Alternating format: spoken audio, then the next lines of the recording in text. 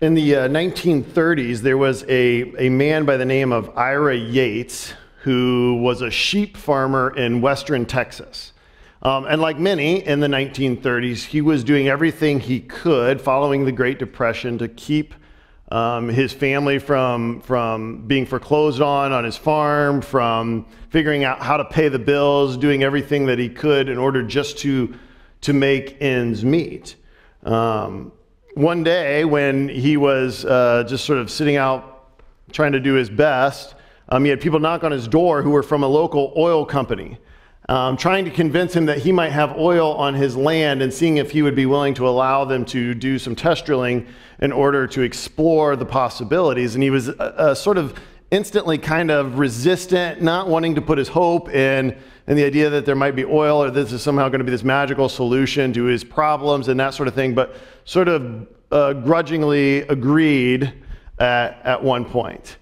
At about 1,200 feet below the land that Ira stood on every day, they discovered a massive oil reserve.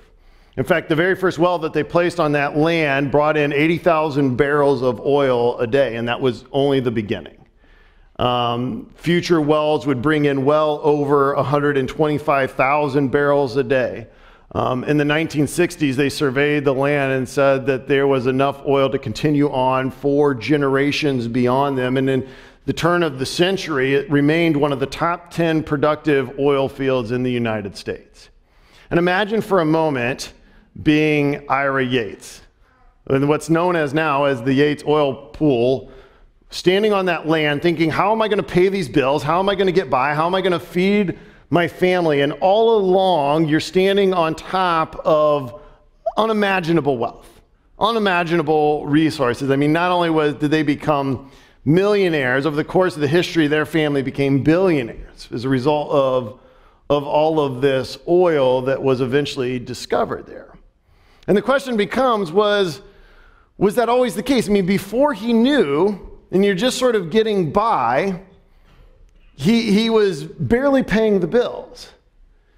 But all along, standing on top of an incredible reserve of natural resources. It's interesting to think about that, right?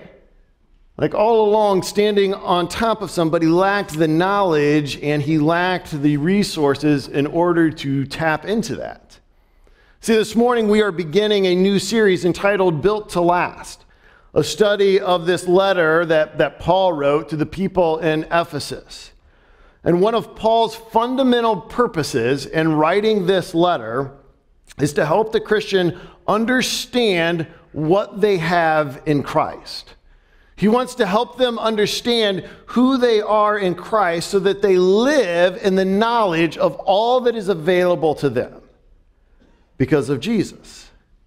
In a sense, Paul wants the Christians in Ephesus, he wants us to understand what we're standing on. Before we really dive into this letter, however, I want to take just a few moments to kind of highlight a little bit about the background here surrounding Paul's kind of remarkable letter to the church in Ephesus. So in Acts chapter 9, Paul has this dramatic conversion experience with Jesus. He meets Jesus in this very personal way. And God calls him to be the voice piece or his chosen instrument to take the good news about Jesus, what we oftentimes refer to as the gospel, what Jesus offers us, to those outside of Israel. So much of the effort in the very initial stages of news getting out about Jesus was in Jerusalem and the surrounding areas in Israel and among the Jewish people. But Paul was chosen by God to take it outside of Israel. And so he goes on these series of sort of missionary journeys, we call them.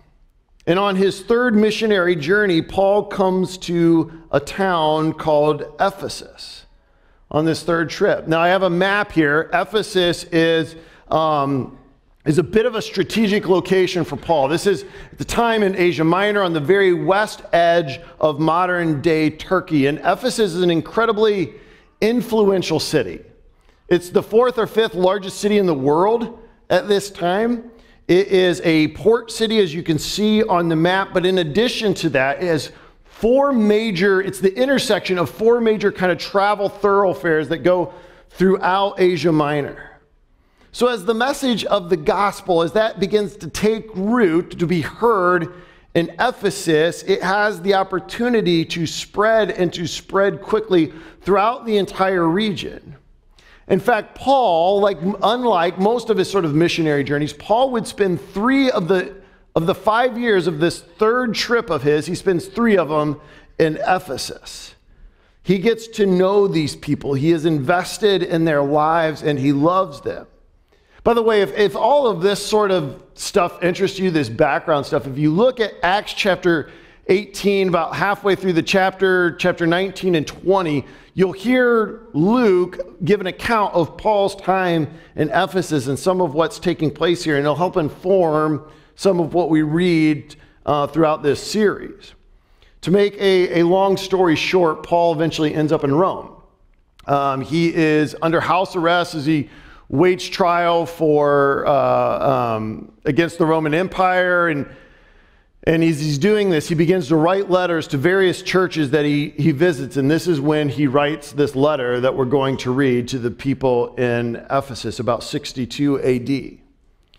This entire book, this entire letter is 6 chapters long. It's 155 verses, and it takes maybe 15 to 20 minutes to read it out loud. It's a short letter, and yet it is this incredibly powerful presentation or understanding of the gospel and gospel implications in our lives. So what does the gospel produce in us? What does it do in our faith? How does it understand or frame or shape our identity? This is a big part of what Paul wants to get across. And in light of that identity, what is it? How does it look? How does it play out in our everyday lives? Matter of fact, if we were to sort of look for a simple kind of outline of Ephesians, you could break it down this way. You could say Ephesians chapter 1 through 3 really are about identity. Paul's going to spend the majority of his time focused on who you are in Jesus. In fact, most of the verbs in chapter 1 through 3 are in the indicative tense, which means they're sort of positional. This is what God has done for you and who you are in him. But chapters 4 through 6 are much more sort of, if 1 through 3 are identity, 4 through 6 are activity.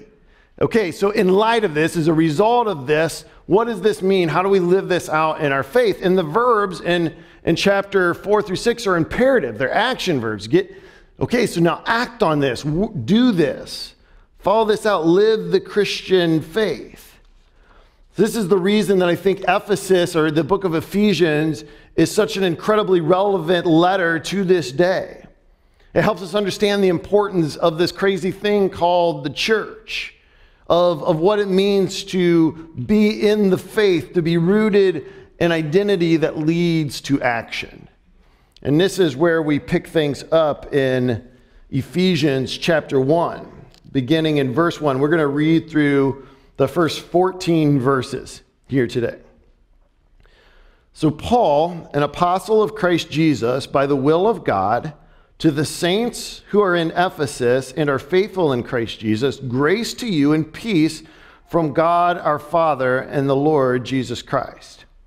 Now in verse 3, I'm gonna get going here. I want you to hear this. The next rest of this section that I'm going to read in the Greek language, the original Greek language, this is one sentence.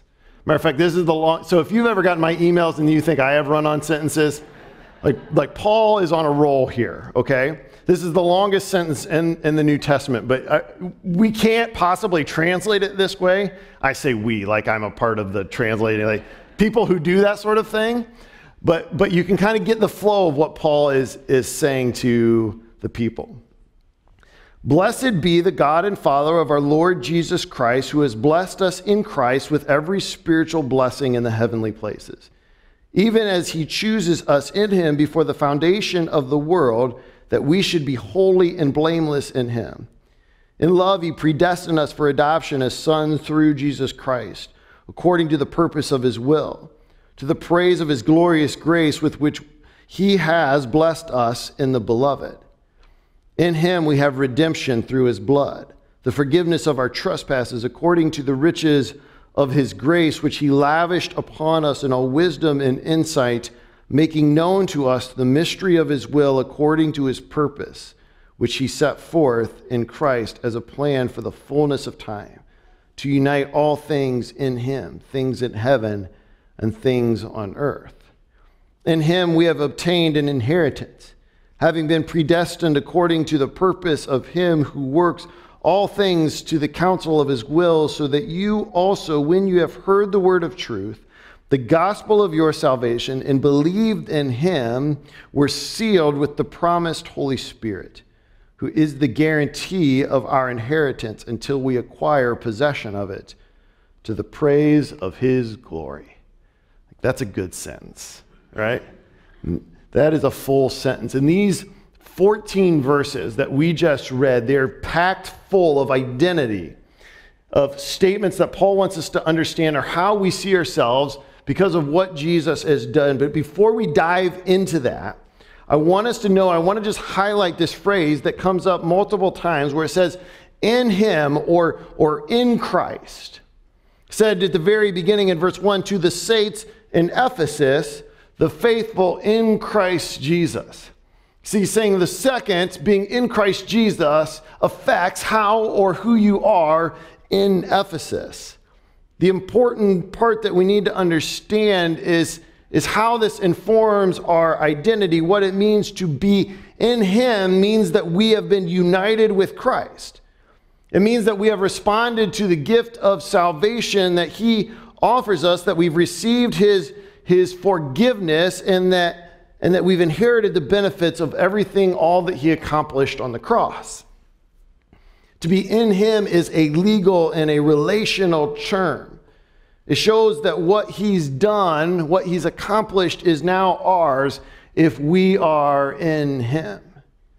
So as we begin to look at these identity statements together, we can hear this, we can receive this in one of a couple ways. If you are here this morning and you are a Christian and you are in him, then Paul is telling you that unequivocally this is your identity. He's not saying this is inspirational. He's not saying this is something that you need to achieve. He's saying this is who you are. If you've trusted Jesus for the forgiveness of your sins, you've placed your faith in them, this is your identity. If you're here this morning and you are not a Christian, welcome, by the way. I'm very, very glad that you're here, because we desperately try to be a church that not only is speaking this message to people who believe it and receive it, but also to those who are exploring and seeking to understand and a part of it. And so we're glad that you're here this morning, but I want you to hear these verses as an invitation. I want you to hopefully this helps gain a better understanding of what Jesus offers and what you gain when you place your trust in him, when you put your faith in him. He's saying, this is what I will do for you. And this is what I want you to keep in mind as we begin to look at these three sort of identity statements that are so overtly placed here in these verses in Ephesians. And it begins by understanding that we've been chosen by God. We've been chosen by God. This is back in verse 4 through 6 and 11 and 12. Listen to this. He says, even as he chooses us in him before the foundation of the world, that we should be holy and blameless before him. In love, he predestines us for adoptions as sons through Jesus Christ, according to the purpose of his will, to the praise of his glorious grace, in which he has blessed us in the beloved. Down in verse 11 and 12, it says, in him we have obtained an inheritance, having been predestined according to the purpose of him who works all things according to the counsel of his will, so that we who were the first to hope in Christ might be to the praise of his glory. I think we can all sort of intuitively relate to the idea of being chosen, to either the pain or the pleasure of someone choosing us, or the pain of feeling like we haven't been chosen. We all can sort of go back to some middle school memory where teams are being selected and people are being picked, and either we were picked or we weren't, or we were sort of the last guy standing, right? You remember that feeling. I remember being a middle school student. My small church at the time, our high school students and our middle school students would often do things together because we didn't have a ton of kids, and we were doing this. My older brother, who's 4 years older than me, him and all his friends were kind of like the star athletes in the high school, more so his friends than my brother, I would say. But anyways, I hope he's not going to stream this online. And we were picking teams for like this youth group football game, kind of like on a retreat or something like that. And one of his friends, who was one of the star players on the Eaton Eagles football team, was one of the team captains. So we're all lined up in that awkward situation. And I remember that with one of his very first picks, my brother's friend picked me. I think primarily to irritate my brother, just as friends do. But I remember just like that sort of like moment, right? When you look around and you're kind of like, did he just, okay, like this overwhelming joy that this guy that you sort of idolized as a middle school boy selected you to be on his team. Like your self-esteem just begins to like increase by like 20-fold just because you've been picked. You've been selected. You've been chosen. We understand the significance in our lives when we've been selected. Every daydream of a middle school boy, or at least when I was, had some version of being chosen. Like I was that guy that was just athletic enough to make the team, but not athletic enough to really be any good on the team. So I spent a lot of time sitting watching other people play basketball games kind of thing, But you would daydream about the day when there was like 3 seconds left and the coach, some reason, walks past every other player on the team and grabs your arm and says, we need you to get out there and take this shot, right? Like that never happens. They never go that far down the bench. Like you daydreamed about when the prettiest girl in school, would just sort of walk by all the popular people and come over and want to go to the dance with you or something like that. Like that's what we dream about. We think about it all the time. So what does it mean for us to be chosen in Christ? First of all, I want to say here that I'm not going to do a deep sort of theological dig into the whole idea of predestination and election that are obviously all over these verses. They're present here, and there's no denying that. Theologians throughout history, the greatest minds and some of the most godly people have debated how we are to understand the idea of being chosen and predestined and how do we think about that as the church and what does that mean and all of that sort of thing. In the scope of a 30-minute sermon, I'm not going to address that other than to say that God's choosing in correlation with man's responsibility seem to be both in this text. This is what J.I. Packer in his book Evangelism and the Sovereignty of God refers to as an antinomy. Antinomy. It says J.I. Packer argues that the sovereignty of God and the responsibility of man is an antinomy, and he defines antinomy as an appearance of a contradiction between conclusions which seem equally logical, reasonable, or necessary.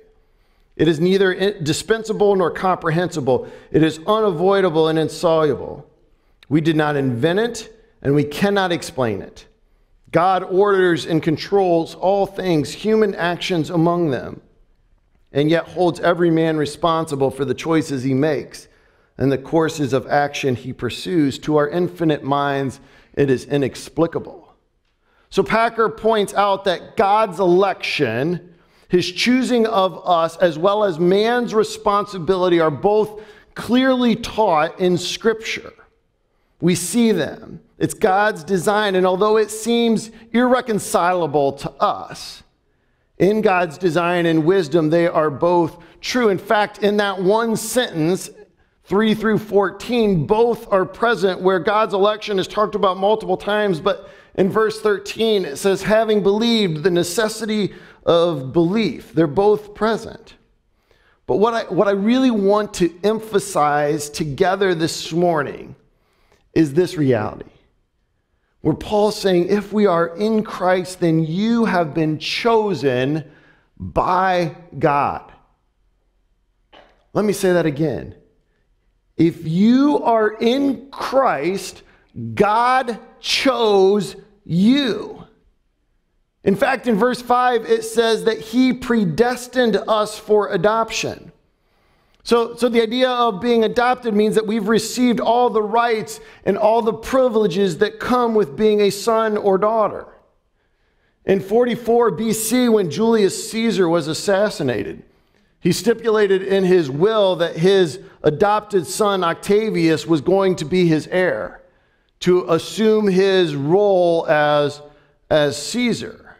Like, the people in Ephesus understood the significance of what it means to be adopted. And now Paul is telling them and us that you have been selected for adoption, but not by Caesar, by God himself. You've been picked. You have been selected to be his son or daughter, to receive all the rights, all the privileges that come with it. And in addition to that, to be put on mission that God has set out to accomplish in this world. That you've been selected and picked and chosen in order to take up the family business. See, you are more than the son or daughter of a king. It's saying you are the son or daughter of the King, Creator. This is what Paul is telling us. So once again, if you're here this morning and you're still in process, you're still thinking about what does it mean to be a Christian? Would I want to be a Christian? What are they talking about? And you can hear something like this and you can say, well, does this mean that I'm not chosen? And I would say unequivocally, no, it doesn't mean that. Again, this is an invitation to respond to God's choosing, to become his son or daughter. This is why Jesus came. This is what he offers us. This is what we can all be in him. But beyond being chosen, then, Paul goes on to say, not only you're chosen, but you are a people who've been redeemed by the Son. You've been chosen by God, and you've been redeemed by the Son. Again, this is verse 7 through 9. It says, in him we have redemption through his blood, the forgiveness of our trespasses, according to the riches of his grace, which he lavished upon us in all wisdom and insight, making known to us the mystery of his will, according to his purpose, which he set forth in Christ. Imagine for a moment that you had an absolutely unmanageable debt. Some of us don't have to imagine that. Like, we've been there, right? Like, all the credit cards are maxed out and the mortgage is beyond what we can pay, and we owe our family some money, and it's just accumulated to the point where it's like, what am I going to do?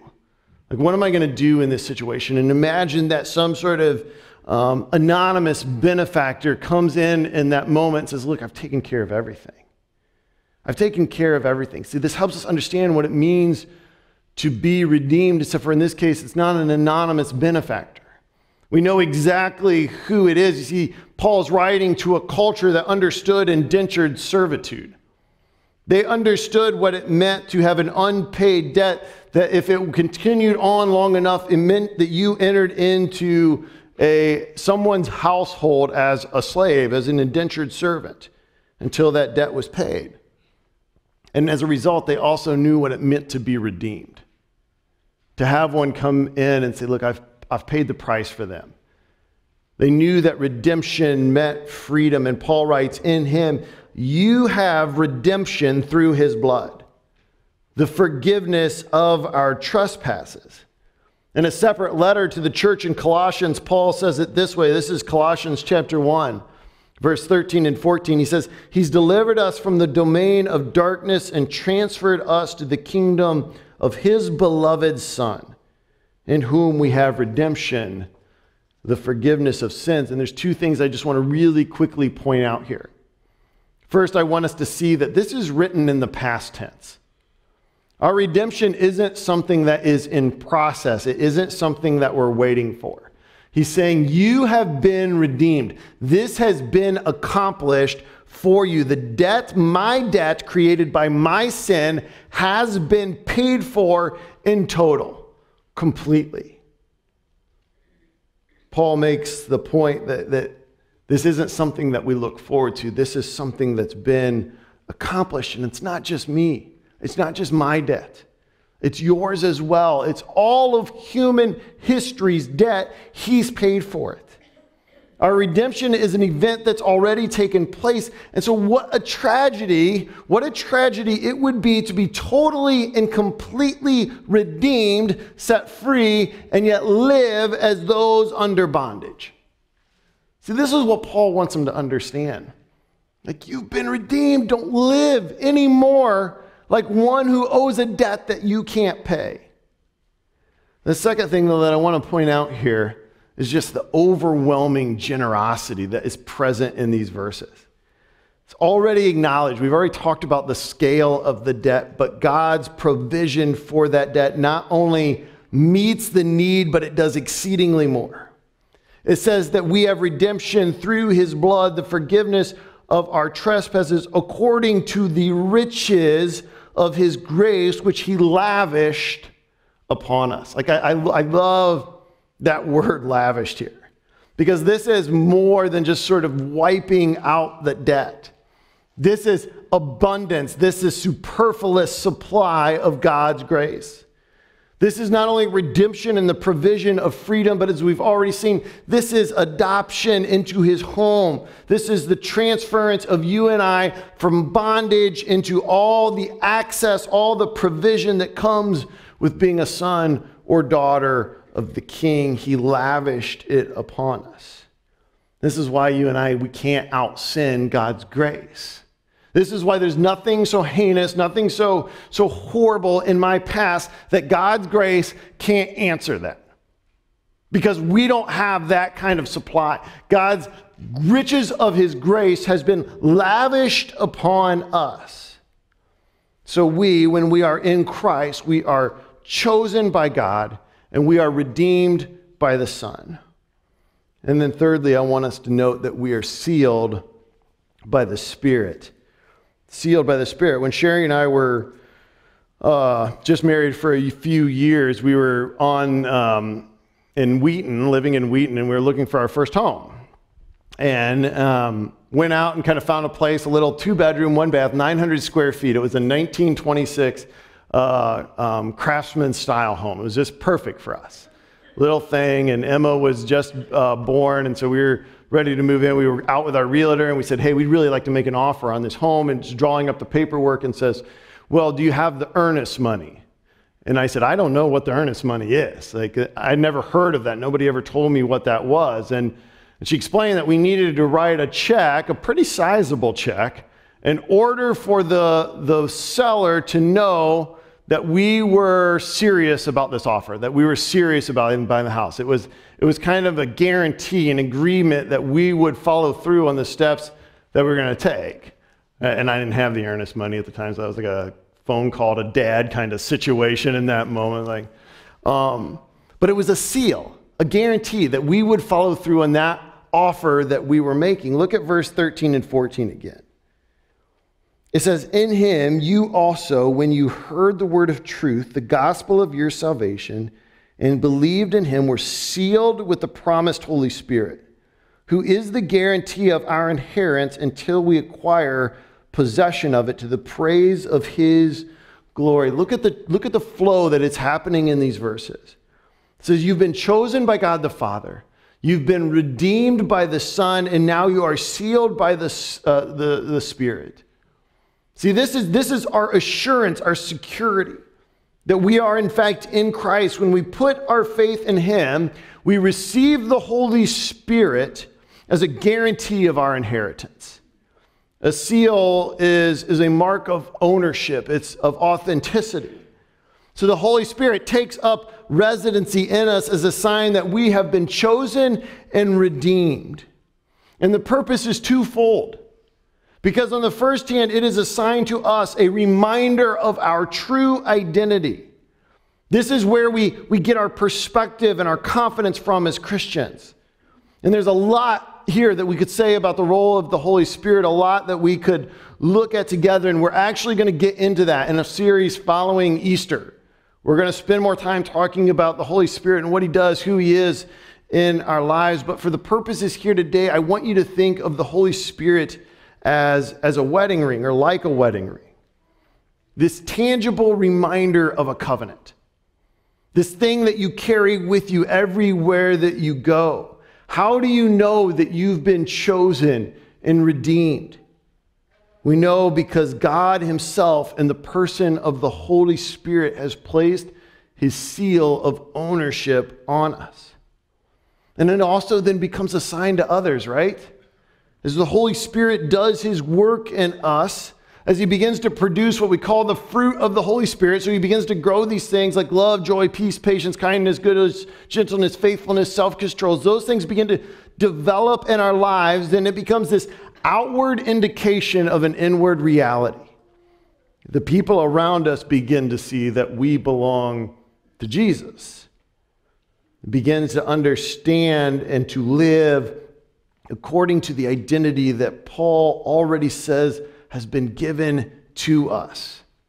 Paul's going to talk more about that later in this book. So I want to wrap up with this. All of you should have had one of these little 3x5 cards on your paper. I am a huge believer in identity and the importance of understanding identity. And I want you to simply do real quickly to take this card and grab one of the pens in front of you. I just want you to write these 3 words on this card: chosen, redeemed, and sealed. Chosen, redeemed, and sealed. And if you're a Christian here today, I want you to take this with you and I want you to put it someplace where you will have a tangible reminder of who God says you are. Like, this has got to go somewhere on like a mirror that you see every morning. It's got to go somewhere on like the visor of your car. It's got to go somewhere where you will see it regularly as a reminder, a tangible reminder of who you are. And if you are here this morning and you are still exploring or you're still trying to understand what is this whole thing, I don't know if I want to be a part of this or if this is right for me, I want you to take this as an invitation. Like, this is who God says he wants to make you. This is who you will be in Christ. When you begin to think about, okay, is this right for me? Is this who I want to be?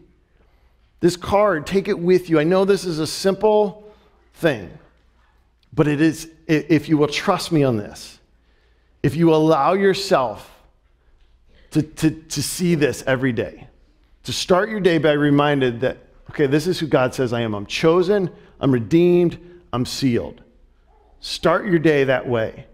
It'll change the way you live. If you are one of our high school students or middle school students or elementary age kids, put this someplace that you will see it every day before you go to school. No, start your day before the first class, the first bell rings. Start your day knowing this is who God says you are in him. As Eric comes up to close us, I just want to remind you that this is a physical invitation, a physical understanding of who God says, a tangible reminder that you are. Let's pray together. Father, we thank you for this day. We thank you that we, again, have the opportunity to meet with you, to be reminded of what you have accomplished on our behalf. Jesus, you, when we are in you, you change everything about us. Continue to do that work, and it's in your name we pray. Amen. As I offer this morning's benediction, I just want to remind you that we have a prayer team available that's here each and every week. People that love to come along and say, like, we always like to talk about, like, we want to be a place where we don't have to pretend like everything's okay. Or if there's a reason to celebrate, to praise God, we'd love to pray alongside of you as that and well. Maybe you're here this morning. You've got more questions about what it means to place your faith in Jesus. We'd love to talk to you about that as well. So now receive this morning's benediction as we have that invitation. Go now in the name of Jesus Christ, the one who has shaped our identity, who calls us chosen, redeemed. May we be sealed by him. Amen.